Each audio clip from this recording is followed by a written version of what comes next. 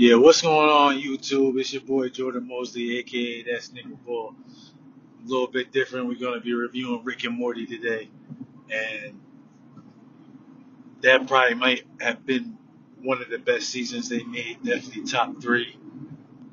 I'm gonna let it sit for a little minute. It could be two and not two. It could be top two and not two. But I'm not gonna be a hype beast. I'm gonna let it sit.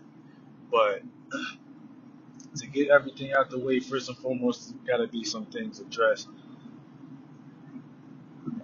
Roland is gone now, and he was the voice and co-creator.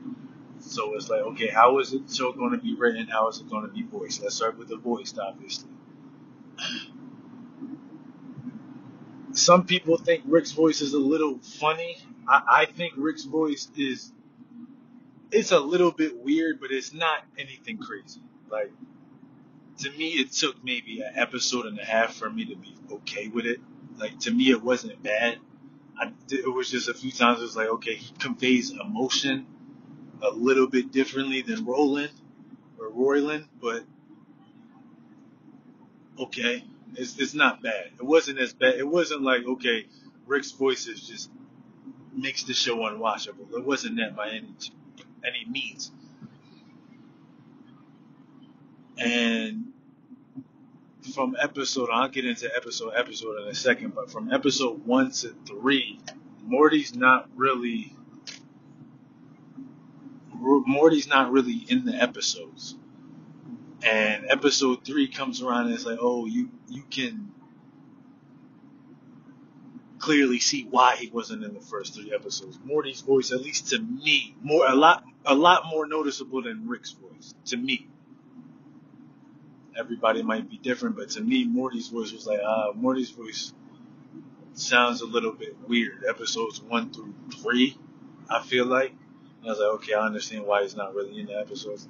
Later down the line, obviously, started getting more used to it. I feel like after I watched the season top to bottom twice, and I watched a few episodes 3 or 4 times. I got used to it after a while, but it was a little bit weird, but cool. So let's start off with episode 1. Episode 1 picks right up off Mr. Stinky Poopy Butthole.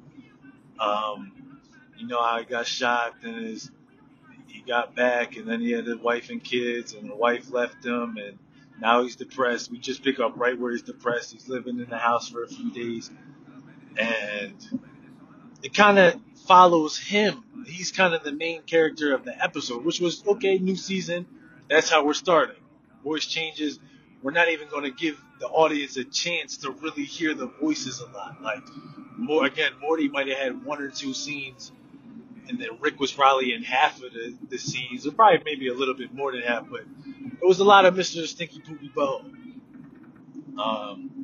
I'm not going to spoil it. It's not going to be spoilers, but it was a solid episode. A solid episode. It wasn't great, wasn't bad. It was solid. It was okay. There was some funny moments. Mr. Stinky Poopy Butthole, cool. Then we get to the second episode where it was kind of about consciousness. It was kind of like a Black Mirror episode a little bit, but it wasn't as dark. But it was like, if you put your consciousness in somebody else's brain, and that's basically what Rick and Jerry did. It was an episode of Rick and Jerry episode. Again, Morty's not really in it. It's a Rick and Jerry episode. They kind of bond.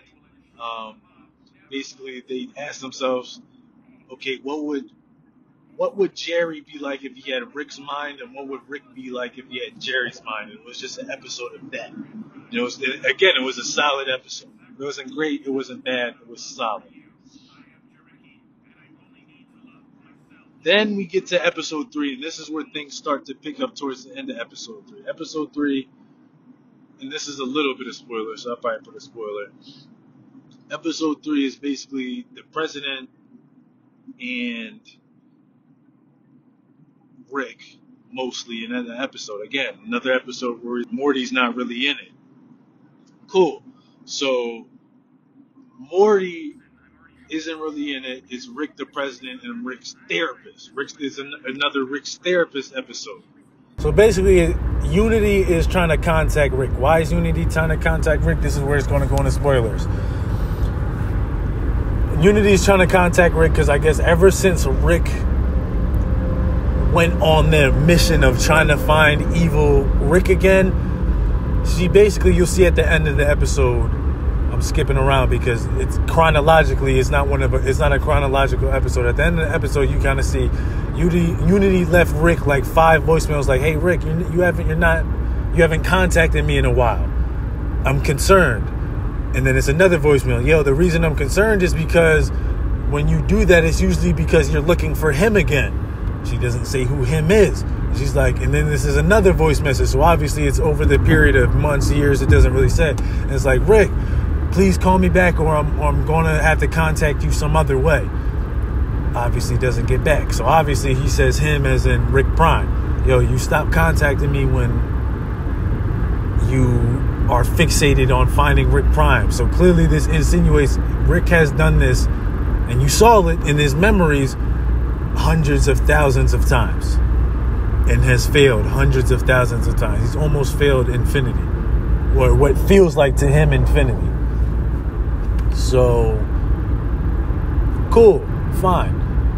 Now they see in the episode, obviously she comes down and basically brainwashes the whole state of DC. A kind of less interesting story. The president kind of just goes through this phase. It's cool. The president's in it, but really it's Rick again. Rick, his therapist, and then Unity, and basically come to the conclusion like Rick was depressed and he's super fixated on it, and it was unhealthy for him to, box off Unity, and Rick uses him boxing off Unity as kind of like no, I'm only doing that because, and he is right, the universe is infinite, but Unity and Rick clash, literally. And what that means is every time Rick comes in town, Unity becomes Unity, and she loses the hive mind. So Rick hurts Unity, and Unity hurts Rick because every planet she conquers, Rick essentially can't go to. So they're polar opposites. Anytime I come in contact with you, if you're Unity, I start not being able to control everything. As Rick, when I try to explore the universe, you taking over the planet a lot, that's one less universe that's one less world in the universe I can explore. So we are polar opposites, but we attract, but we're polar opposites. I negatively affect you just like you negatively affect me. So, great episode. Great episode. Not top tier, but great. Like it would be like a B+. Great episode. That goes right into, and these next 2 episodes are going to be spoiler. That next goes into Mortios. So Mortios is basically an episode. It's like, hey, we have pasta every Thursday, Italian food. Yeah, the family's all happy. The Italian food is like, oh my God, this is the best thing I've ever had. And they've all explored the universe. So one day, Morty, digging in the shit that he shouldn't dig in, is like, Rick, this is the first episode Morty's really in the episode. And his voice, this is, by the time this got to this, I was like, okay, I'm kind of getting used to it, but it's still a little bit weird, but cool. He's like, Rick, he follows Rick on how he gets this pasta, because nobody knows where he gets the pasta from. They find out that Rick gets the pasta from another universe. And then this episode gets really heavy. So,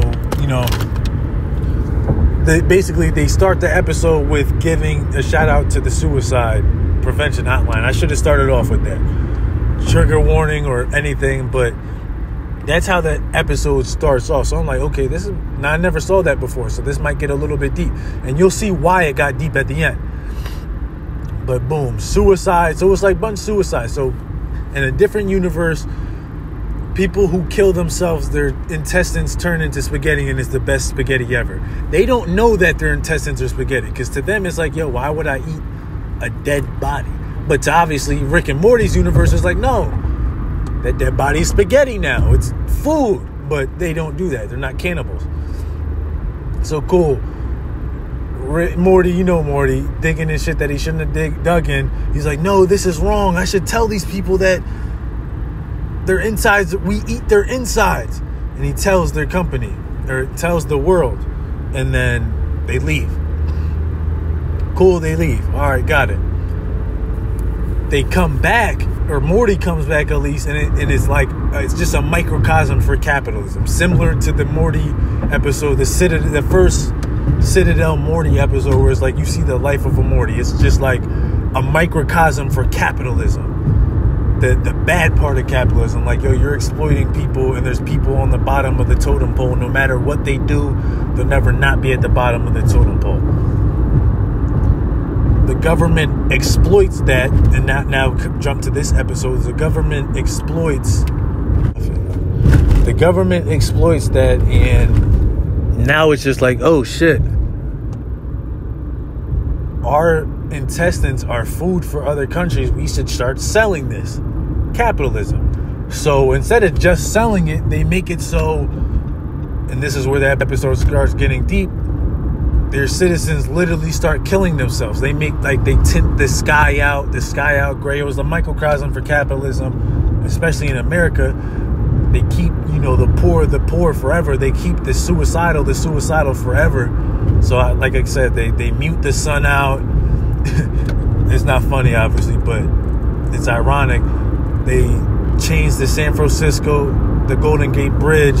They changed that to now there's no ropes. They want you to jump off the side. Literally, they changed the gate, so there's no ropes on the outside. Anybody can just jump off it whenever, and nobody's going to stop it. And they basically brainwashed their civilization into killing themselves. So for profit, just, government being greedy. So that's not even where it gets deep. That was deep, and that's not even where it got deep. Pause. It gets deep when they're like, okay. So they start selling it, and obviously Morty comes back and says, yo, this is unethical, Rick, let's change it. So they change it, or they come up with ways on how to change it.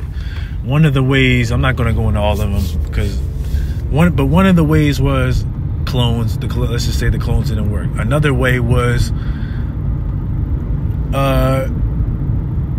just a mindless body. But a mindless body can't kill itself. So they just make clones of mindless bodies. But a mindless body can't commit suicide. If it dies any other way besides suicide, I forgot to mention that, it doesn't turn into spaghetti. So it has to be suicide. A mindless thing can't suicide. Then they clone just a torso with a spinal cord so it can make movements, but there's no head, and then you just put a knife in it and it just kills itself, but it has no mind. So I guess it's the quote-unquote ethical way to make the spaghetti without making your citizens suicide. So just clones killing themselves. It was another microcosm of, one side bursts in and says, hey, those torsos should have rights, and another side bursts in and says, hey, the food tastes weird, so they're just boycotting it. So they just blow it up, whatever. Cool. Then Rick was like, okay, I can synthesize this. The way I can synthesize this is by, and they go into it, just, I need one person to suicide or kill themselves, and I'll just record it and just synthesize it. So they go to this old man, and this is where it gets deep. It's going to be hard to spoil it, so obviously I just want y'all to watch it, but y'all will. It's basically just a story about this old man, and this is the deepest part without spoiling all of it. The deepest part is like, it basically asks the questions, is it better to have loved and lost or to have never loved it again? And just goes through this, similar to Roy. It's similar to that Roy episode, except it pulls on the heartstrings a lot more because of the suicidal topic, and it really goes deep. That episode ends, and I'm immediately like, that might be a top 5 episode they ever made. They have now made 60 episodes, and that might be a top 5 episode. So obviously that is high on the list for me. Cool. Not cool, but like,